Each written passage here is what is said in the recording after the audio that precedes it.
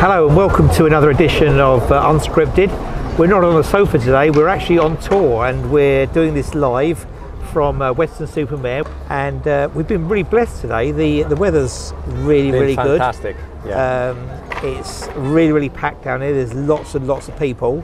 But I just thought today, you know, we'd obviously share some of the images with you, but just want to talk about, you know, how difficult or how easy you found things and what you found easy and what you found difficult. So what's your reaction to that, Flavio? Well, I would say that one of the difficulties here in Weston-Super-Mare, like normally the Seaside, is that the majority of the people are concentrated on the promenade and on the beach. The promenade is a narrow path, relatively, yep. And you can be fairly conspicuous when you're on a promenade, but even more so when you're on the beach. A person walking with a camera and just lurking around and looking at people can be fairly conspicuous again. So it's just a matter of finding a way to be natural out Sure. there and to be very fast in taking the picture. I think that's the key. You know, you've got to be fast and you've got to know your camera inside out, and it's a really key thing. You know, as a street photographer, you know, you need to practice your art and get good with your camera, because if you're not, there are opportunities and there's lots of them. Absolutely. And I think the other thing as well is, you know, it's a big mistake to go hunting in a pack. So we split up.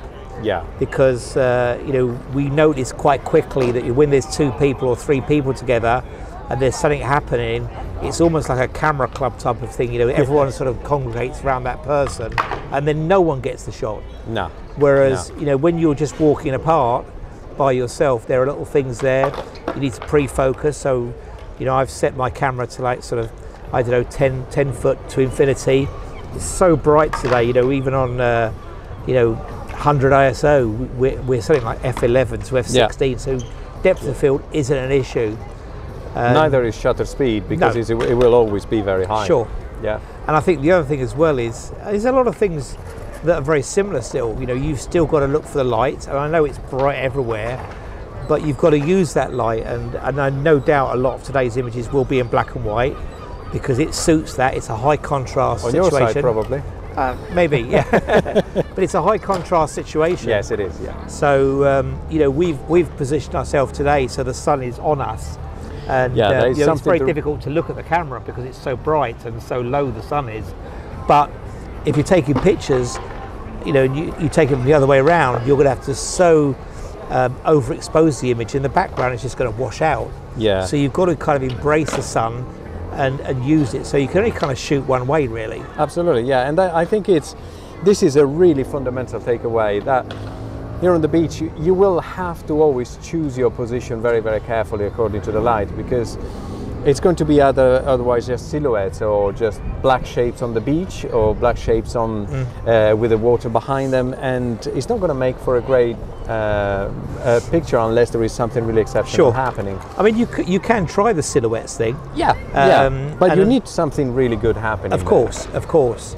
So do you think you've got anything today? I think I got a few decent shots. I don't think I got any crackers, but yeah, a few decent shots.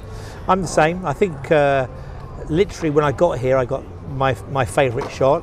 There was a family, and I was sort of hanging around them, and they were aware of me. And in fact, this guy had this amazing beard, and I just said to him, like, I've got beard envy from you.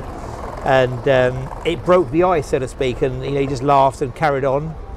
And then I took some pictures, and you know, he was unaware that I was taking them, but you know, he was aware of my presence, and that's that thing we spoke about a lot of times, is like, you've got to be close to people to take their picture, and that can be physically close, but also he was comfortable with me being around him.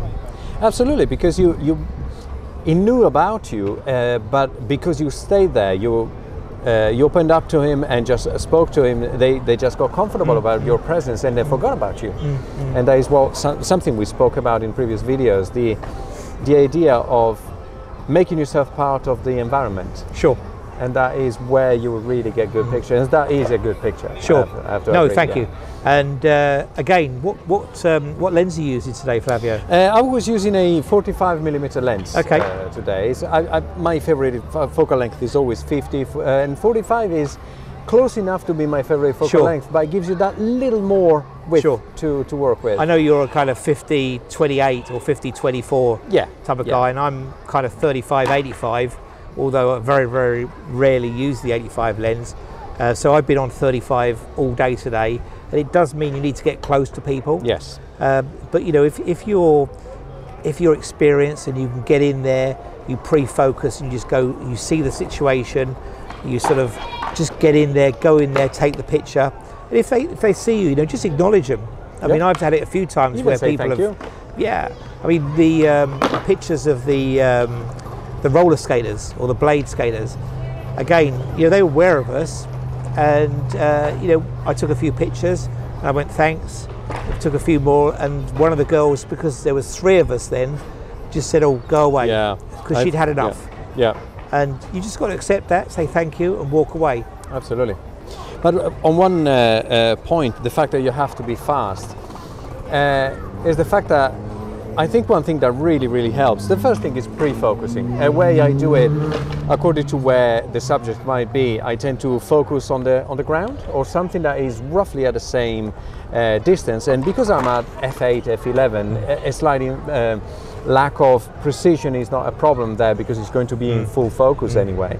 And then the fact is that you walk close to it, pre-visualize the scene, pre-visualize your frame. That's a great thing about always using the same lens, the same prime lens, because you know exactly what the frame will be. You pre-visualize it, and when you know what you want to get, without staring at your subject, because they will know exactly what you're about to do, just raise your camera to your eye, take the shot, and you can walk away at that point. Absolutely. But I still think you've got to push yourself, and you know, it's very easy to see a single person, you know, smoking a cigarette or just having just chilling there, and they're very easy, if you like, prey to go and take a photograph of. Yes. But still look for those things, you know, look, if it's 2 people, have another 2 people, so you've got 2 and 2, or a group of 3, and then make sure the heads are not crossing over.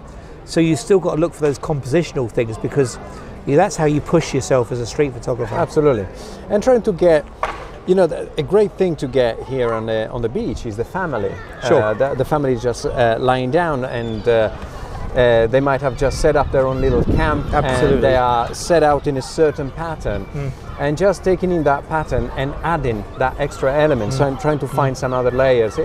It actually is quite fun. Absolutely. It is a lot of fun, and it's challenging. Challenging, but there's nothing wrong with challenging yourself. We should be challenging ourselves. Absolutely. Whatever level we're at. But yeah, I think that's probably it for today. Yes.